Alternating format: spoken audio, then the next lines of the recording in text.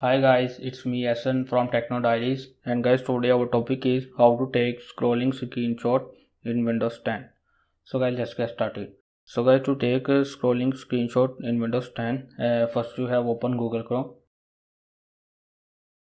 and after that guys, type the page which you want to take a scrolling screenshot. Like for example, I'm going to type my Facebook profile.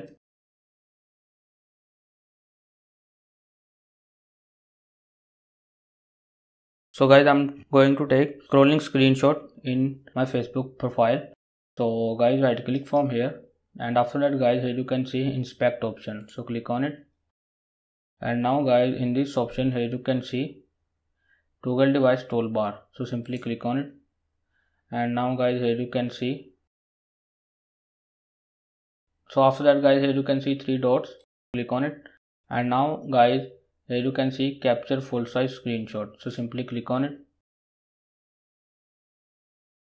So now guys, here you can see our screenshots has been downloaded.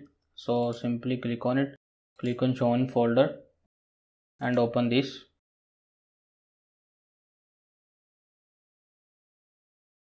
So guys, here you can see my Facebook profile scrolling screenshot.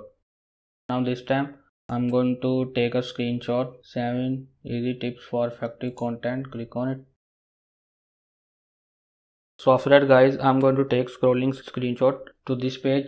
So simply right click from here, click on inspect, and after that guys, here you can see Google device. So click on it, and now guys, here you can see more option. So simply click on it, and guys, here you can see capture full size screenshot. So simply click on it. So after that guys, here you can see our scrolling screenshot has been downloaded from here. So go back, and guys, here you can see our screenshot. Click on it. Here you can see our scrolling screenshot. So guys, you can also take scrolling screenshot in Windows 10 by following this process.